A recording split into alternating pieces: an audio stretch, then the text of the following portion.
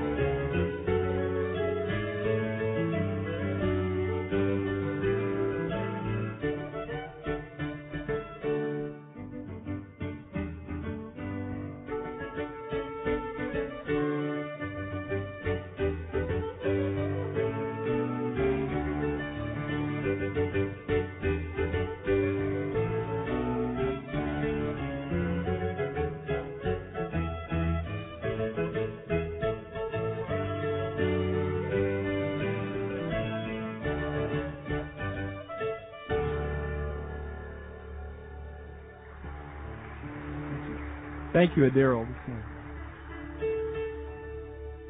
We want to sing one more song before Dr. Millwood comes.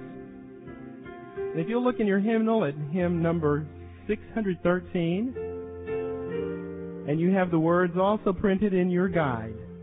But we're not going to sing that melody that's written right there. We're going to pick another old hymn and put these words to it. The main thing I want you to think about, though, is what are those words saying to us? Because we sing this in community. We sing it to one another. So would you stand with us? And then after this, we'll ask Dr. Millwood to come. We are travelers on a journey, fellow pilgrims on the road.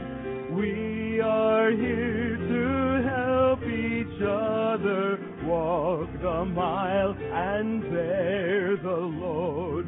I will hold the Christ light for you in the night time of your fear. I will hold my hand out to you, seek the peace you long to hear. Sister, let me be your servant, let me be as Christ to you. Pray that I may have the grace to let you be my servant too. Brother, let me be your servant, let me be as Christ to you. Pray that I may have the grace to let you be my servant too.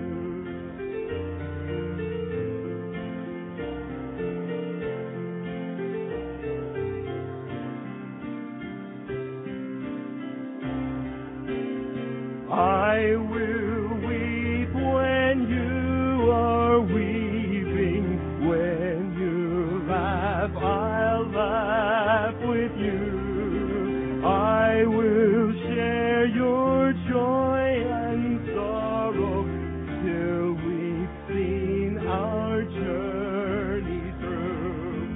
When we sing to God in heaven, we shall find such harmony. Born of all we've known together, of Christ's love and agony.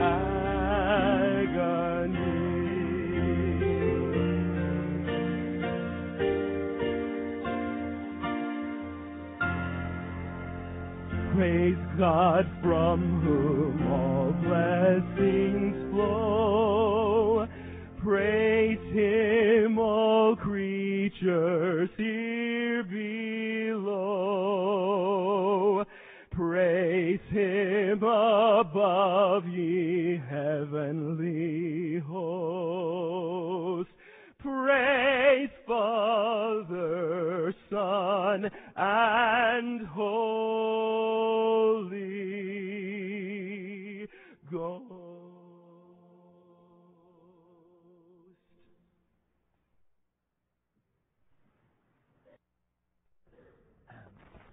Thank you. What a wonderful time of worship, huh? Praise the Lord. Praise Father, Son, and Holy Ghost. Thank you for being here this morning. Thank you for being in chapel. I am really, really personally grateful that next week we'll have those of us on faculty opportunity to come dressed leisurely to chapel. I thought that the memo said, I'm sorry. I really am delighted to have the opportunity to share with you in chapel today and to worship the Lord together. I love the city of New Orleans. Do you like New Orleans? You're learning to like New Orleans? I think it's a great place to be and a great place to live. This is a town where we have the greatest zoo and aquarium in the world. And it's the only town where you can ride on a river paddle boat to get from one to the other. I mean, that's pretty cool. This is a great place. It really is. I was thinking about things that we have that other places don't have. That came to mind. We have the world's greatest restaurants. I mean, we enjoy eating. See those hands? Hear an amen? Oh, yes, that's right. It's a great place to eat. I mean, if you ate at every restaurant that we have every single day, one meal out a day for the rest of your life, by the time you got to the end of them, they would have closed a bunch and opened a bunch, and so you wouldn't have been to the end of them. It just keeps going and going and going. It's unbelievable how many. And boy, do we have beautiful trees. City Park, the world's largest collection of great oak trees. I mean, they're just beautiful. And if you are an environmentalist and enjoy hugging trees, you got to take chalk with you if you're going to hug a tree at City Park to mark your way around them. They're just gigantic, you know. They're huge. They really are. We are the home of, I think, some of the world's greatest universities and theological institutions.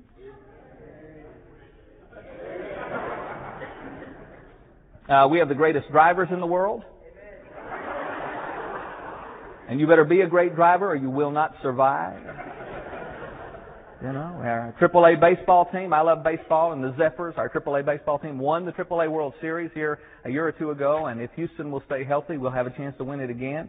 They keep taking all of our players. One of the greatest sports facilities in the world, the Louisiana Superdome. My kids refer to it as that great underarm deodorant ball downtown. There's an image you'll never get out of your mind now, will you? When you drive by it, it's unbelievable. We have the nation's newest sports arena, the Mini Dome, or the Not So Superdome, which has been nicknamed the Greenhouse, which is kind of ironic or interesting because inside it is ice, you know, and it's very rare you see a greenhouse with ice. That's where our AAA hockey team plays, or not really AAA, but it's that kind of thing down there. And we have the most consistent franchise in NFL history.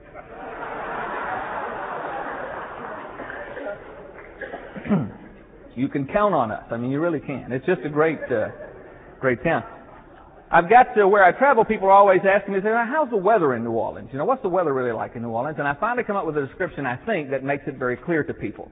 Have you ever taken a super hot shower in a very, very small restroom with no ventilation? And then when you step out, you know how the air is thick and everything, and you begin to dry off, and as fast as you can dry, sweat replaces the water from the shower?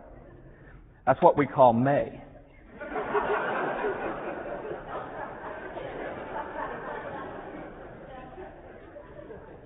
And then summer comes. It's a great place. It really is. As much as I love it, though, I've come this morning to share with you a word, I think, from God to me, and I hope to cast a vision for you and for our time in New Orleans. And I can't do that without the Holy Spirit, who is already present with us and in us and has been blessed by our worship time. But will you join me in going to Him just one more time? Our Father, you have a word for us today, and we want to make absolutely sure that we hear it. And so I pray. Open our ears to hear, yes, but open our hearts to hear, to understand, and to apply. In Jesus' name, amen. Adele and I do love this town. We've been associated with this town for a number of years, off and on now, and we absolutely love it. There are things we'd like to change. I would like to have more mountains than just Monkey Hill. I would like for those mountains to be snow-covered and for winter to last 9 months out of the year. Personally, that's what I would enjoy. But by and large, we love it. And particularly, one of the things we like most about New Orleans is the opportunity to live here on our campus. This is really like an oasis kind of place. It's just unbelievable to live here. We have really only one heavy traffic time. That's from 7:30 to 8 in the morning, and it's just around the preschool center. Other than that, there really is no traffic rush or jam or that kind of thing. It's a safe place to get out and walk around. It's a safe place to let your kids play, even sometimes unattended. And those are wonderful blessings. It's something that a lot of folks don't have. It's a unique neighborhood. But then again, maybe in New Orleans it should be a neighborhood. I mean, this is a neighborhood town. Carrollton and West End and Uptown and the Garden District and Gentilly and Gentilly Woods. There are neighborhoods everywhere all over town. And so we kind of fit in the middle of that. In fact, we're on the corner of two great neighborhoods, Gentilly Woods and Gentilly. And right here on this corner, and we have a nickname even, a neighborhood kind of nickname, in-house and, I hate to say outhouse, but you know what I mean, off of the campus among the folks that live in our neighborhood. They think of us as kind of a Mayberry-like place. You know, have you ever heard us refer to that? I mean, we kind of call ourselves that sometimes, Mayberry, and sometimes the neighbors will call us, they live over in Mayberry. It's a different kind of place, which makes me think of a wonderful old television program that I absolutely love. So I thought today, in order to hear our Bible story, we might go back to a dress rehearsal for an episode of a famous television program that, it just never made it to prime time. So will you enter with us there?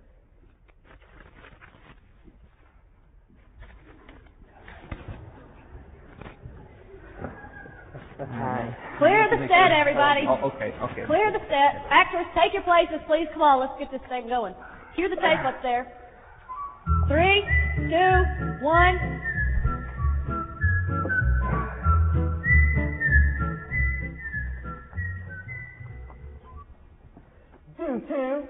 Do not. Do not. Boys. What's going on here? Hello, Andy. Hey, Floyd, what got these guys all stirred up? Well, Andy, Barney says that I don't have any neighbors. Well, you don't. You live out there behind the station, and nobody lives along that stretch of the highway, so you don't have a neighbor. Well, I might live out on the highway, and no one might live next to me, but I know almost everybody in town. Gomer has a point, Andy. Now, Floyd, there you go, taking sides. You know very well that neighbors that live next door to you. And well, no one lives out there, so Gomer doesn't have a neighbor. Only every once in a while, Goober will stop by and check on his cousin. Well, Barney has a point too, Andy. So I do have neighbors. Do not. Do not. Hold it down, fellas. You ought not be arguing about neighbors. Well, Andy has a point too. Now, Andy, there is a right and a wrong answer here. And I'm right. That's right. There's a right and a wrong answer, and my neighbor Barney is wrong. I am not your neighbor. Or two. Or not. Or two. Or not. Hold it down, fellas. Hold it down. There's got to be some way that we can settle this. If you ask me, Nobody asked you. Barney and Gomer have two different definitions of the word neighbor. Well, now, Floyd, I think you've got a point here. Well, Andy, why don't you tell us what a neighbor is? Because Andy's the sheriff, and he's got better things to do than sit around and act like a human dictionary. I think that's right, Barn. I probably have other things I could be doing, but instead of acting like a human dictionary, I think maybe I'd rather maybe tell y'all a story. Oh, I love stories. Me too. Well, let me tell you a story about a fella who was driving from Mount Pilot over to Raleigh. Well, what's his name, Andy? It's just a fella, Floyd. It's just a story about a fella. Well, have I ever cut his hair? No, Floyd. It's just a story. His name's not important to the story. I can tell a lot about a fella from the way I cut his hair. Lloyd, nip it in the bud. Now, Barn, settle down. Floyd, it's all right. It really is. It's just a story about a fella who was driving from Mount Pilot to Raleigh. All right, Andy. But in the barbering business, knowing folks' names is important. Okay, Floyd, but this is not a story about barbering, okay? All right, now, you see, there's this fella who was driving from Mount Pilot over to Raleigh, and his car breaks down. What kind of car was it, Andy? I don't know. I don't know what kind of car it was, Gomer. Well, if you tell me what kind of car it was, I can tell you what was wrong with it. It's just a story, Gomer. It's just a story. Well, it must be important to the story because he's driving a car and his car breaks down. All right, Gomer. It is a Ford. He's driving a Ford. It's a carburetor. What? Carburetor. He's driving a Ford. It was a carburetor. Carburetors go bad on them Fords a lot. Okay, Gomer. This fellow was driving a Ford, had a carburetor that went bad. And so he just pulled right on over to the... Andy. What, Floyd? You told Gomer what kind of car he was driving. But you wouldn't tell me what his name was. It seems to me like a fella's name ought to be more important than what kind of car he drives. All right, Floyd. Chuck. Let's call him Chuck. His name is Chuck, okay? Chuck. Mm-hmm. He has a nice short haircut. Yes, Floyd, that's right. Chuck with a nice short haircut, Floyd, was driving his car, that's a Ford car, Gomer, along on the road between Mount Pilot and Raleigh when the car broke down because the carburetor went bad, all right? And so he just pulls right over to the side of the road. Andy, is this absolutely necessary? Hush up, Barney. All right, Chuck is driving his Ford, and he's left Mount Pilot, and he's not flying over to Raleigh now. and his car's broke down, so he pulls over to the side of the road. Well, Andy, you know what he ought to do? No, Gomer, what should he do? He ought to call Goober and have Goober come out and tow him back into town. Yeah, that's what he ought to do. But see, he doesn't have a phone, so he's just stuck there on the side of the road. Now, he's going to... Hey, Andy. What is it, Gomer? Goober says, hey. Hey to Goober. Now, Chuck is broke down on the side of the road on his way from Mount Pilot to Raleigh because his carburetor's gone bad on his Ford automobile. So he gets out of the car just like he's supposed to, and he raises the hood, lets folks know there's something wrong. Suddenly, a state trooper comes driving by. A state trooper? Yeah, Barn, that's right. A state trooper comes driving by. A North Carolina state trooper? Yeah, that's right. Is a North Carolina state trooper comes driving by. Did he have his uniform on, Andy? Oh, my. Had that purty blue shirt, those sharp creased breeches. And did he have his hat on? Oh, yeah, Barn. Had that really fancy hat on like they wear in the car. You know, one of these days, I'm going to be working for the state. And I'm going to be a state trooper. Okay, Barn. Now, state trooper comes driving by, and he'll help him. Well, yeah, Floyd, that's exactly what he ought to do. He ought to stop and help him. That's because he's a state trooper. That's right. But you know what? That state trooper who was in his hat and his pretty clothes and everything, he just kept on going. Now, Andy, that's just not right. There is no way that a North Carolina state trooper in his uniform, patrol car, hat, the whole thing, would just drive on by and leave somebody stranded at the side of the road. Barton, that's the point of the story. You see, he should have stopped, but he didn't. He just kept on going. There is no way I can understand why anyone would do something like that. It's because he had important business to do up to the governor's office. Well, that's a reason. Not a good one, but it's a reason. Okay, so the state trooper, he just drives on by and he leaves Chuck stranded there on the side of the road with his Ford automobile, his hood up because the carburetor's gone bad and everything. Then suddenly, coming around the curve from a distance, you look out yonder, there comes a tow truck. It's Goober. No, it's not Goober, Gomer. It's somebody else in another tow truck. Hey, Andy, you think it's one of those big tow truck companies from Raleigh? Yeah, that's it. One of those great big tow truck companies from over in Raleigh. They have Mack trucks, big Mack trucks. That's right, Gomer. They got great old big Mack trucks. Now, Chuck's sitting there on the side of the road, his Ford automobile hood up, his carburetor's gone bad, broke down the side of the road now, and that guy comes driving by, and you know what he does? He blows his horn, and he waves, and he commences hollering out the window. He says, I got to make a run over to Mount Pilot, but if you'll just stay here, I'll come back and help you directly. Well, Andy, he needs his help right then. That's good, Gomer. That's right. Chuck's broke down right now, and he needs the help right now. Well, Goober would never do that. No, he wouldn't do that, you know. But it's what happened anyway. It's what he did. Now, Andy, you're telling us that a North Carolina state trooper in this patrol car has passed. That's right. And now one of those big tow truck companies from Raleigh has now passed him by.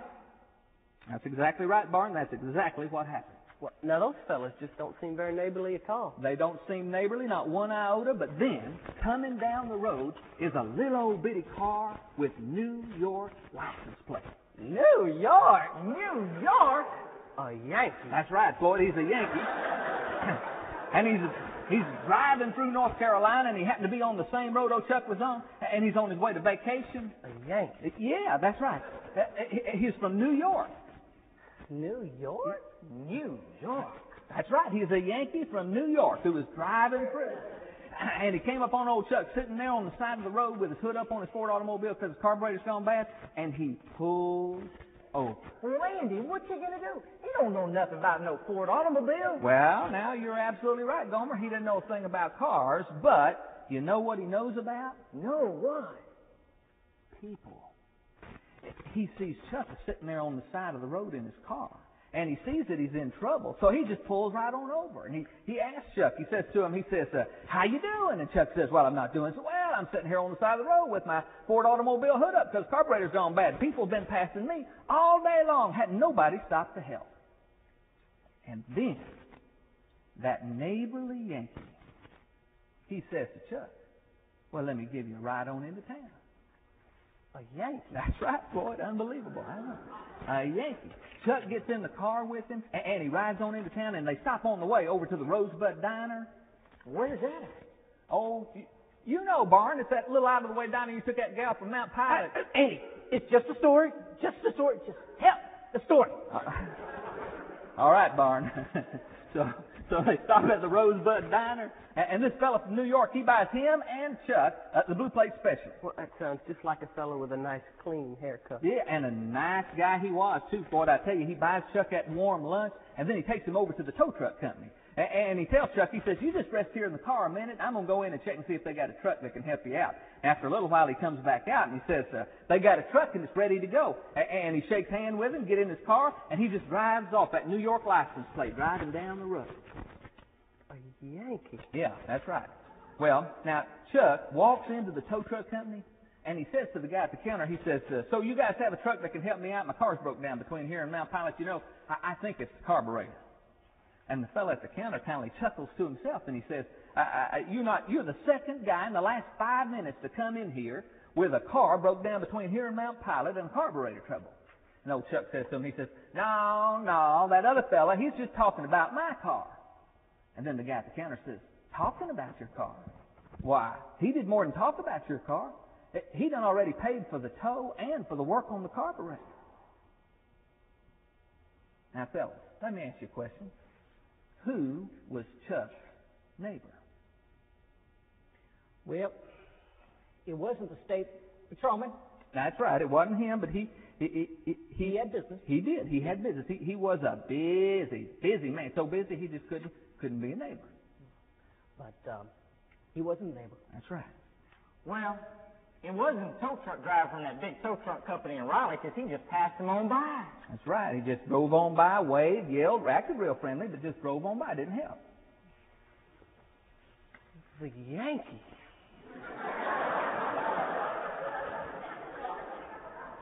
That's right, Floyd. It was the Yankee who was the helper to Chuck.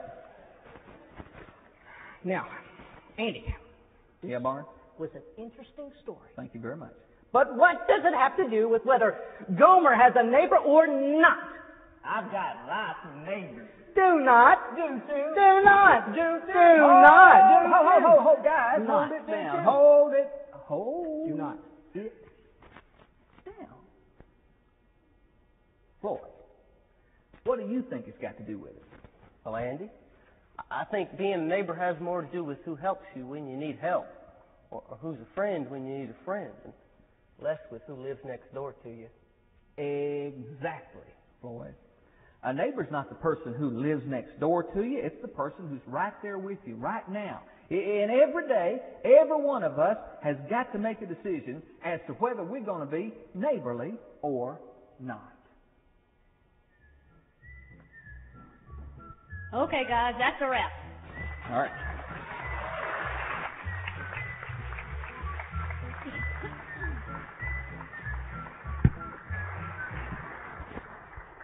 Well, I hope you recognize the story from the Bible, because that's where we got it from, even though some of the names were changed to protect the innocent. I really want to thank Stace and Jeff and Corey and Jessica and Noah and everybody else who helped us with the scripting and with all of the work for this. I really appreciate it. Jesus was, on one particular occasion, being accosted by leaders in the established church, which did happen from time to time to him, you know that. In an effort to trick him up, somebody, a lawyer nonetheless, stood up and said, there are, I believe, 10 commandments and 10,000 commentaries about them. Could you tell us, teacher, which one of the 10 would be number one, the greatest, the most important? And his response was what we have come to call the Great Commandments. It's all right, I'll tell you. Love the Lord your God with all your heart, your soul, your mind, your strength, and love your neighbor as yourself. Matthew and Mark stop there. They don't tell us the rest of the story. Luke, maybe because he was a Gentile and was quite interested in what happened next, shared the story. He said, the lawyer, not wanting to be outdone by the teacher, said, excuse me, teacher, that's very attractive. Thank you for sharing that lovely baby boomer kind of answer. But just who is my neighbor? And to that, Jesus told the story that we have come to call the Good Samaritan, a version of which, thanks to the Mayberry folk, we were able to share with you this morning.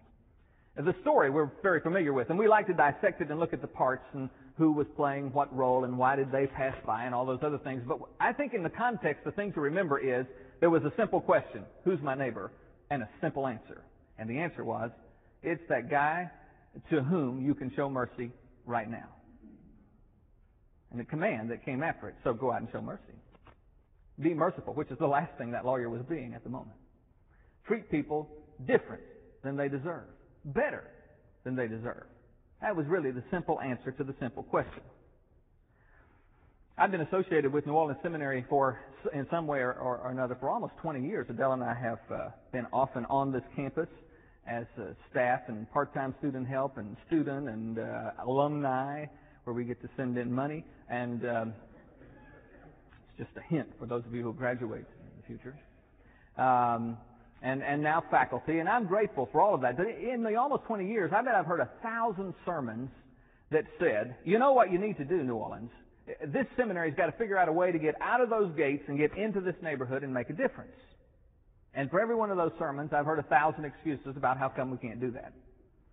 Why we're so different, or why some folks are scared, or why some of us talk with a southern twang instead of a New Orleans brogue, or all these other things. It seems like for every message there is some kind of an excuse. And I'm just going to be very open and honest with you this morning if I can. It has been a great tension in my life. It really has. The tension of knowing what I ought to do, what I really should do, and figuring out how to do it. How do I spend enough time to make enough friendship? How do I get out in this community and make some difference other than just an economic difference by buying my groceries here or those kinds of things? It's a really frustrating thing to me. It's a pilgrimage I've been on for a long time. And in the fall, I was praying just about the time that the invitation came to speak in chapel about this matter, and the Lord took me to this passage of Scripture.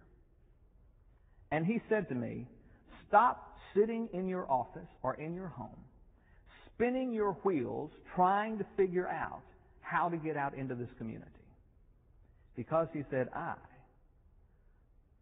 will bring the community to you. I said, Lord, don't you know, we've got campus security.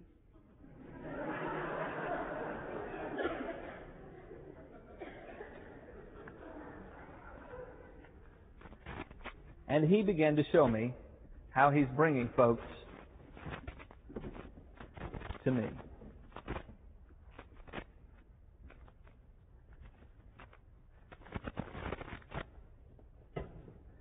Did you know that we have delivery people on campus almost every day of the week?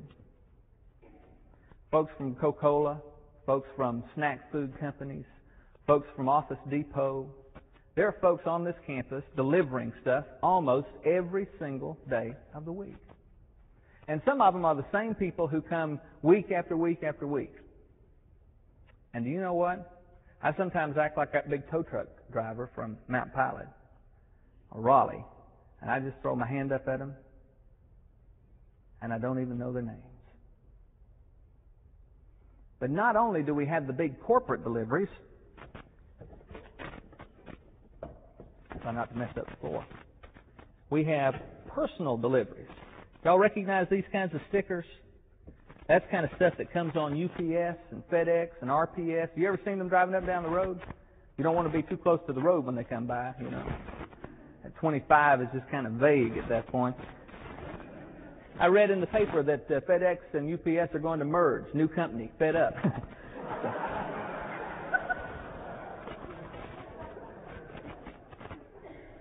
They come up to the door and talk to you. And it's the same delivery people from a lot of the companies, especially from UPS. Be very similar delivery people.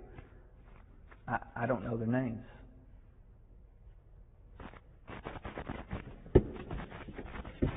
Now let's see what's been delivered today. Yes. Let's get it out of here. Let's see. This is mail. Right there. This is about a half a day's worth of junk mail.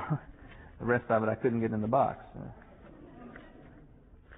Do you know what the Lord said to me? He said, Millwood, you don't even know the mail carrier by name.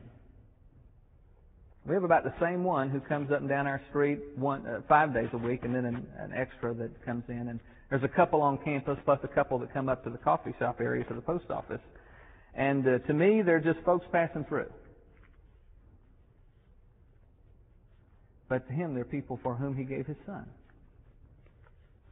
I don't know who they are. I don't know what to call them. I especially don't know what to call the females that deliver mail. Is that a female male person? Or it's all very confusing in my head, you know. But we have mail deliverers who come on campus all the time, which is just wonderful. Now here's one of my favorites. This here is, of course, a briefcase, which I'm not going to open so you can see the inside of it, but I want you to pretend that it's a briefcase that is owned by a Xerox repair person. If you've ever needed a copy machine around here, you'll be able to find the one that this person is going to. There are 3 or 4 of them come on campus all the time. I mean, every week it seems like, and sometimes twice a week they'll be there. And do you know what my reaction is when I walk into the room and see the repair person sitting there with their briefcase open and the copy machine ripped to pieces? My reaction is, man, I got a class in 10 minutes. I got to walk to the other side of campus to find a copy machine. And yet God said, hey, I'm bringing the town to you.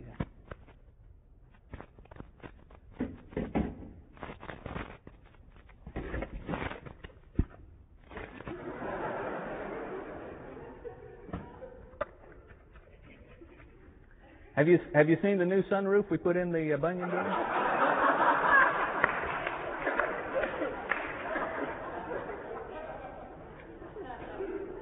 I like it myself. I really do. And you know how the pavement was buckling at the parking places back here? So we've replaced it with cement, which, of course, over time will buckle also because we're in New Orleans and we build on water. But at least it's there. There are construction people on our campus constantly.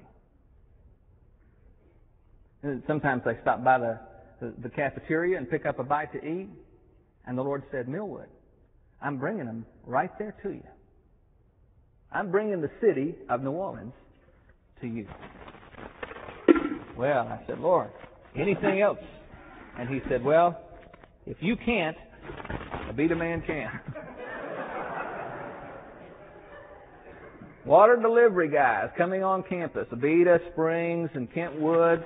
In and out they come every day, and they just park their trucks right in front of my house and get in the way sometimes, you know. And yet they're people that God loves so much that He sent His Son to die for. Let's see. Oh yeah. This is a prized possession for many of you, a coffee cup. You know Cafe New Orleans is open to the public? And we have people live in our community that come on campus just to get a cup of coffee and sit down. And I look at them and say, could you guys move over yonder to sit and talk? I've got to meet with some students right now. I consider it another part of my office, and God considers it His mission field.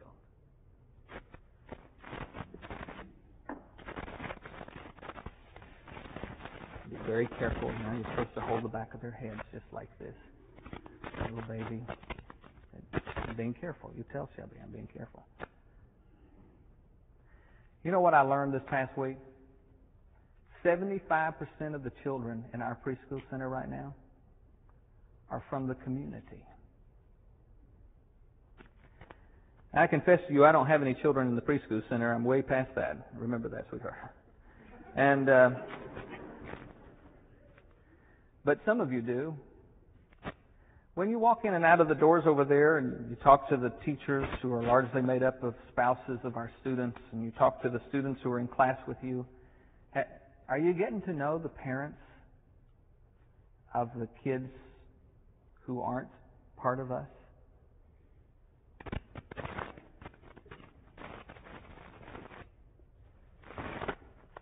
The Lord spoke to me. And He said, I want to cast a vision for New Orleans Seminary. I want to say to the seminary family, quit quit playing mental games trying to figure out how to get out into the community, and instead be neighbors to the community I'm bringing to you. He said that to me. Since it's the only word I had from him, I figured I better deliver it to you too. He said they're not inconveniences. They're not city services.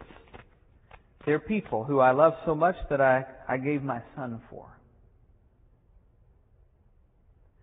He said, don't be a state trooper who's got important business to do. And don't be a tow truck driver who's just right friendly, but waves and drives on by. He said, be a neighbor. Get to know them. Treat them different. Some have said through the years in interpreting our mission that wouldn't it be tragic if the seminary sits on this corner for 50 years and never makes a significant difference in this community? And it would be. But wouldn't it be more tragic to sit around on this community claiming that we have a virus which is contagious called the gospel of Jesus Christ? And to have people who walk amongst us every single day and never catch it? Imagine one Xerox copy repair person who we all get to know, we all get to love, we all get to influence and join in that process that ends in conversion. That one single repair person influences his or her office, influences his or her family, and through their family influences their school and other places of vocation. That one single repair person carries the briefcase of tools and the gospel of Jesus Christ from business to business to business in our city, copy machine to copy machine, administrator and secretary to administrator and secretary. And they carry the gospel that they catch from him or her to their families and to their circles of influence. We have not yet begun to capture the dream. And Jesus said, Millwood, be a neighbor. Show mercy. Decide to treat people neighborly. So my word from God that I share with you is let's go and be neighbors. Father, when Jesus told the story the first time, it hit home. When He told the story to me this last fall, it hit home.